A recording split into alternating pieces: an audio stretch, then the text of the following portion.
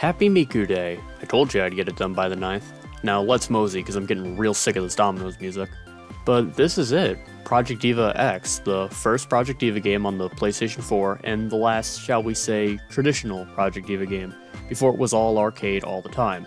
Unlike F and F2, you really don't see people talking too much about this one, so let's get right into it to see if we can figure out why. Starting off, we have a story to talk about. Yes, you heard that right. The world of Diva X is split into 5 clouds representing different auras, but they've since grown dim over time.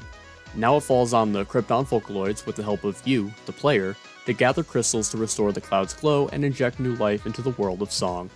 Okay, the story isn't a major focus, it's just really there to contextualize the rhythm game, but I think it's a nice addition. It doesn't take itself too seriously, each of the clouds has their own little stories that are some nice fan service, and between the main game and the side events, there's plenty of cutscenes to see. In fact, I might be so bold as to say Diva X has the most character of the Diva games. The presence of dialogue this time means that each of the Vocaloids have more defined personalities that you don't really get to see in the previous games. And I like how different costumes result in different mannerisms depending on the aura. It's a nice touch. On the gameplay front, it's Project Diva again. Hit notes, get combos, miss note, cry. Unfortunately, the star chains and the star dual notes from F2 have been removed, so we're pretty much back to the gameplay of the first F game. That's not to say there hasn't been some changes though, particularly these new rush notes, which require you to button mash to get more points. Think the drum rolls from Taiko. So yeah, not too different, but the rhythm game you're familiar with is in the sub mode. The gameplay in the main mode is where things start getting spicy. You aren't graded in this mode, rather your goal is to reach a certain voltage threshold by the end of the song in order to clear it. Obviously hitting as many notes as possible is a good start, but that'll only carry you so far. As you make it through a song, the voltage percentage will rise, giving you more voltage per note, but there's a way to manipulate it more. The auras I mentioned aren't just there for story reasons. Each song is part of a particular cloud, and each cloud has an aura attached to it. Classic, cool, cute, quirky, and elegant. Yeah, kind of dropped the alliteration there. Costumes and accessories aren't just cosmetic anymore, they too have auras attached to them, and by equipping ones that match the song's aura, you'll gain an inherent voltage boost at the start of the song. To take it further, you can gain a better boost by matching accessories to certain themes, like animals and colors and that. And costumes have special buffs depending on the one you choose, meaning there's plenty to think about before going into a song. That's what I would like to say, but there's some problems with the system. To start, the costume buffs aren't really that useful, or rather it's more like the voltage requirements don't really demand them. Maybe some of the very late game extra ones require them, I haven't gotten that far myself, but as far as clearing the game, any costume will do just fine. The same low voltage requirement problem extends to the accessories as well, and picking them is almost just as mindless. The mix and match idea is cool, but the game doesn't give you any sort of hints or guide on what contributes to a theme, so you're more likely to just cycle through everything you have until you land on something. And since some combinations are inherently better than others, once you find one that gets you the most voltage, there's really no reason to switch it up. That is, of course, if you have the needed accessories in the first place. Diva X does away with the shop, and there's no Diva points either.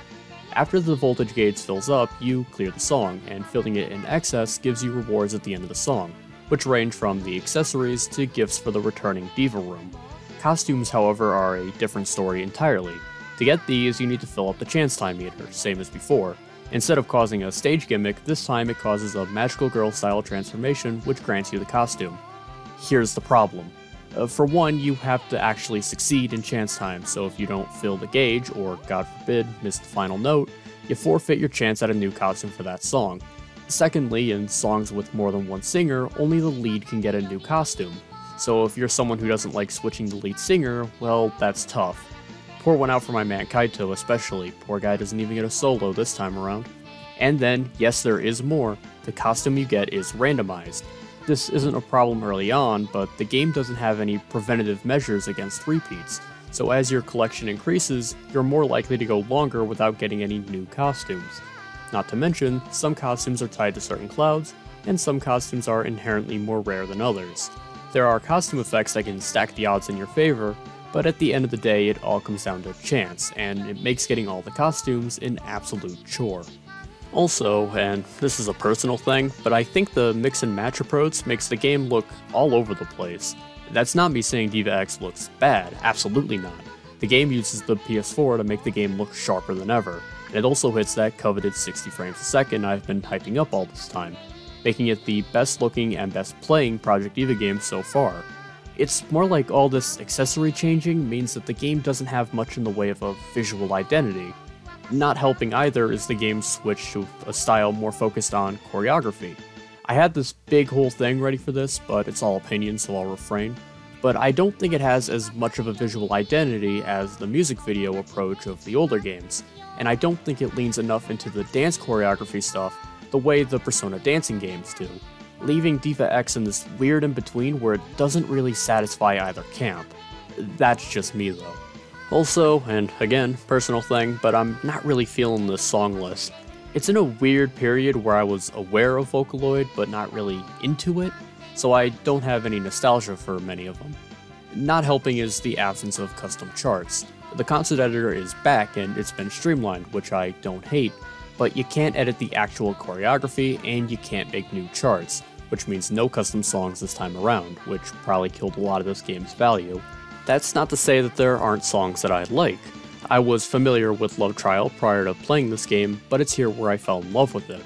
Brain Revolution Girl is one of my all-time favorites, and this is where I was introduced to it. Mikito Pete makes himself known with Even a Kunoichi Needs Love, another one that I really like. Humor Stream of Mrs. Pumpkin is one that always goes in the Halloween playlist, and while it's not my favorite Neru song, I know Lost One's Weeping is a fan favorite. I also like the medleys, which combine multiple songs either with a focus on the aura or a focus on a particular artist. The beginning medley, which focuses on a bunch of songs from Oster Project, the cute medley on Michi M, and the quirky medley on Keika P are my favorites in this regard, and I'd love to see them come back. Oh, so you can put 1-2 Fan Club in a Diva game, you just don't want to. Okay, I see how it is. Hang on, Gigantic OTN, isn't that the one song where Len sings about his...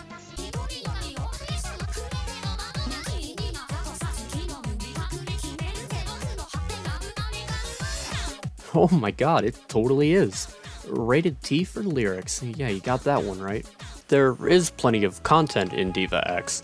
Clearing the game will take the normal amount of time, but each song has a different number of requests with different voltage requirements and different stipulations, like playing the song on a certain difficulty or having different challenge items on. There's also event requests, which are more the same but have added stipulations based on the event in question, such as playing a song of your choice from a certain cloud or using a certain Vocaloid. In that sense, it is a more rewarding way to play Project Diva, but in the grand scheme of things, Diva X just feels kinda unfocused? It feels like there's a bit too much fat in the main game and it's too thin in all the other aspects, making the game on a whole just kinda okay. It has character and there's some good ideas. Let's bring back the cutscenes in the story mode and refine the voltage aspect, and we have something going there.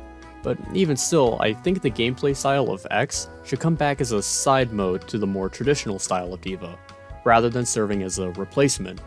As it stands, X is fine, but I don't think it's that controversial to say that it's the weakest of the Diva games. Well, that was a nice meaty script that I just read. Just prior to recording this, I managed to get my hands on a PlayStation 5, so let's use Future Tone as a sort of stress test. Also, so that I don't have to talk about Miku again for a bit. I alluded to it before, but Future Tone adopts the arcade style of gameplay. This means holds are optional for a high score, slide notes are present, and multi-notes requiring 2 different button presses are upsettingly frequent. I love this game, but I'm gonna be real with you, I prefer the older Diva game's playstyle. It mainly comes down to the difficulty. I'm not exactly a Kosei here, but I'd like to believe I'm pretty good at Project Diva. You wouldn't get that from looking at most of my footage. Look, you try playing Diva with audio desync and then we'll talk. But the gap between Extreme and F2 and Future Tone is really big. I get it, higher difficulty means more plays, which means more money for Sega, but it's a bit much for me. It's those dual notes, man, my fingers just don't know where to go, and even if I hit the right combination, mashing them back to back is another story. If you held a gun to my head and asked me to beat Disappearance of Hatsune Miku on Extreme, I'd tell you to just shoot me now. There's no Diva Room, there's no concert mode, none of that, but Future Tone excels in the sheer number of songs on display. For a little less than $60, you get over 200 songs, which blows the size of the previous game's song lists out of the water. The size wasn't really a problem before because the games had more going on than just the rhythm game, but I'm glad they made up for it with all this. There's a number of returning songs from FNF Second, a lot of songs from the PSP games, and even songs from Project Mirai. Nothing from Diva X though, even after DLC. I still want to return to a more traditional Project Diva game akin to F Second, but for now at least, Arcade Diva's keeping us pretty well fed. But that's gonna be it for now. This isn't the end of me talking about Miku. There's still plenty of games to talk about, and obviously as time goes forward, more games are coming out.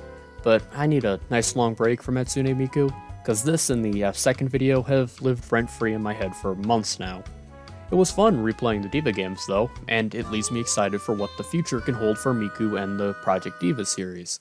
So happy Miku Day, and I'll catch you all next time.